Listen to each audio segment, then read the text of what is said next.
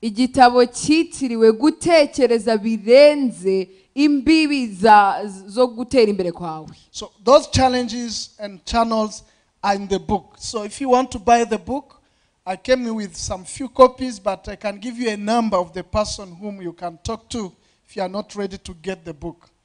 It's only 20,000 Rwandan francs. Ari inzira ndetse n'ibyo bibazo nabwiraga birimo muri iki gitabo. Niba ushaka kukigura hari kopi zimwe na zimwe nazanye, ariko nabahana nimero z'umuntu mwakiguraho kigura 20,000. So I will share the number with Pastor Eric. Ndasangiza iyo nimero Pastor Eric. In case you need to get the book, ubwo igihe uzakenerera icyo gitabo, you can buy it. And we also organize some seminars around it. Kandi nanone dutegura amahugurwa ateguriwe kuri icyo gitabo. So once you see the advert for the seminar, it's called Life Transformation Conferences Seminar, you can apply and come.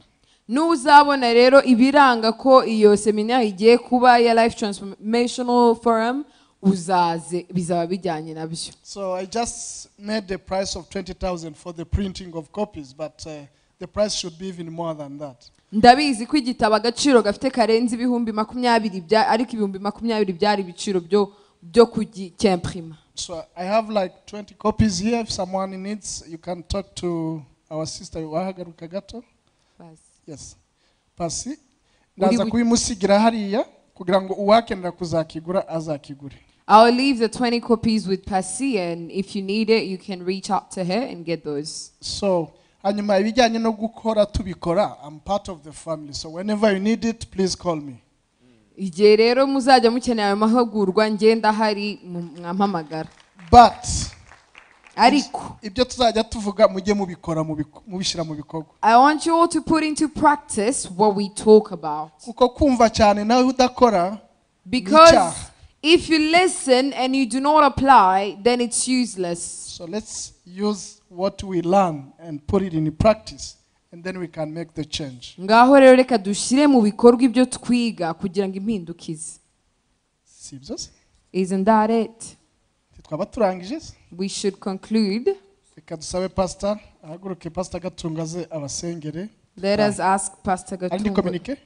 Yes. Reka nsubize ubuyobozi program. Numva nta bindi bibazo. Hari kibazo tutashubije se? He has a question. Your son or my son, okay. Let him ask. Okay, Joshua, you can ask. He's been raising his hand like since morning. Ni cyahano Joshua, ntubaze cyo mu rugo. Okay. Is there a way we can be addressing life problems in a spiritual perspective like we did today? Yes. Yeah. Great. Is there a way we can be addressing problem in spiritual perspective as we did today? I think there is a way. Hari yabazaga ese hari inzira yo twacamo kugira ngo nibi bibazo nabyo turwane nabyo mu buryo bw'umwuka. So munashobora kucyumva nkaho cyorosha ariko kirakomeye. It is a tough question. Kuko ibibazo byinshi duhura nazo siko tubisubiza mu buryo buri spiritual. Because problems we encounter, we don't necessarily answer them spiritually. Hari ibyo dushaka gusubizanya umwuka kandi byakagombye gusubizwa n'amaboko n'umutwe. Sometimes we try to answer problems that will be solved by our hands, by the Spirit.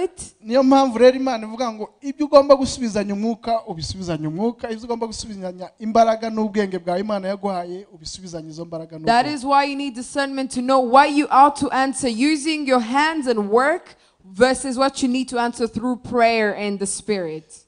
Hariya muri kiriya gitabaraho navuze ngo what happens if the science and the knowledge are not able to handle your issue? Mu gitabo haraho nganira ese niki cyaba mu gihe science cyangwa se ubumenyi ufite butabasha gusubiza ikibazo ufite. As a man of science, I know there are some issues we cannot address with the science. Njewe nk'umuntu wize science hari ibintu nzi neza ko tutasubiza dukoresheje science. And I know certainly that there are issues that I need to address using the spiritual knowledge and performance. Ndabizi neza ko hari ibibazo tugomba gusubiza dukoresheje uburyo bw'umwuka. Ibyo ndabizi ndabisobanukiwe. I'm fully aware of that. I'm still learning about that. I know what issue that I need to handle using a prayer and an issue I need to handle using meeting with someone or reading a book. nzi neza ikibazo nasubiza nkoresheje isengesho ndetse n'ikibazo nasubiza mpuye n'umuntu ungira inama cyangwa se wamfasha. Ikibyica rero kenshi nuko dushaka ibibazo byose kubisubirisha amasengesho kandi Imana nayo yaraduhaye ubwenge n'imbaraga zo kubikora. The problem is we try to answer all our problems with prayer when God has also given us the knowledge and the wisdom to apply. I think that's the answer I can give. Thank you. That is the answer you get, Joshua. So it's my son, ni umwana wanjye wa gatatu. So wewe dufite byinshi duhuriyeho hariya mu rugo. He's my third son. So Imana ibagirire neza. Hariho tutashubije ndagira ngo numva nagushubije. How do you get out of the confusion? Ntabwo wabikora byose. Just choose one and do it perfectly. Hitamo kimwe ugikore neza. Nikinanirwa kiguhe kubaka ugwego uja ku kindi gutyo gutyo. Hari ibyo twita uruhererekane inyongeragaciro, the value chain.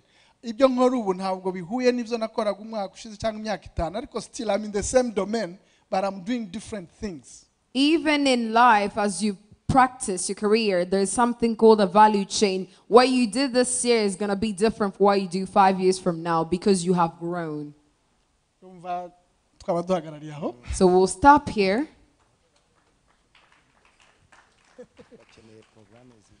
So pastor rimwe arambwira ngiye kumena ibanga ngo duhagararira aha kuko byose ntabwo twabisubiza uyu munsi mukeneye program yihamye yo kujya duhura tukaganira ubwo mbishize mu maboko ye nimutabikora ntabwo ari jewe. We're only stopping here knowing that we have not fully addressed everything, but knowing also that we will establish a program of seminars that we will do progressively. nta nubwo ari je jenyine hariho n'abandi dufite hano mu rusengero babafasha. And there is plenty men and women of God that would help you through those seminaries as well. nimujya mu bya planning dufite DG planning muri Minicom ashobora gushaka umwanya akaza namwe akabigisha uburyo bwo gukora igenamigambi. If we go about planning, we'll bring someone that we have right here about Minicom. hari n'abandi benshi bari mu rusengero hano iwacu bafite skills and capacities. We do have people that have the skills and the capacities. How can you leverage on that? How can you really benefit from it Ubwo rero tuzashaka uburyo twababyaza umusaruro at a lower cost? mu giciro gitoya. And that cost is your time. Kandi icyo giciro ni umwanya wawe. Thanks. mukomere Imana amashyi n'umukozi w'Imana A round mukomere of amashyi. applause.